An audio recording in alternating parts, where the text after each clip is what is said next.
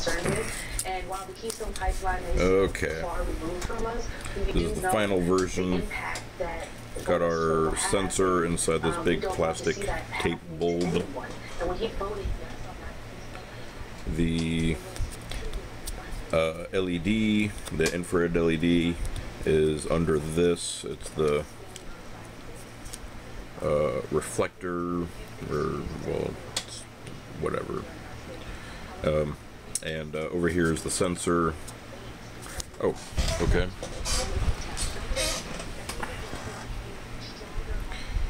Here, let's see if we can see this well enough. Yep, you can see inside there. That's the sensor.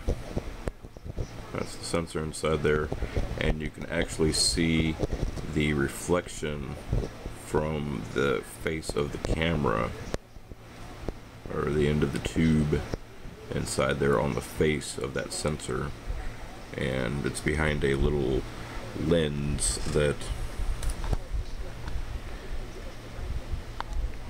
can we focus? Is focusing an option today? Come on, let's focus a little. Please focus. Jesus Christ, I hate it when we have to do this. Okay, whatever. Sheesh. I don't know, I guess hold it further away. Okay, I hold it further away. Will it focus then? Hey, it worked. Okay. Alright, so there's the lens. It has 7 times the amount of surface area compared to the little sensor inside there. Sensor wires come out, and so there, yeah, it's made so that it can see the infrared light at a farther distance because it's collecting more, and also it's focused in a line. It's focused in a line. Okay, and so infrared light. It takes 500 milliamps. It's pretty gnarly.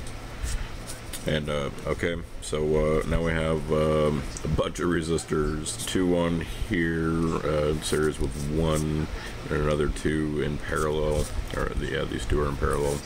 Got a 6.3 volt, 100 milliamp, no, 100 microfarad capacitor, electrolytic.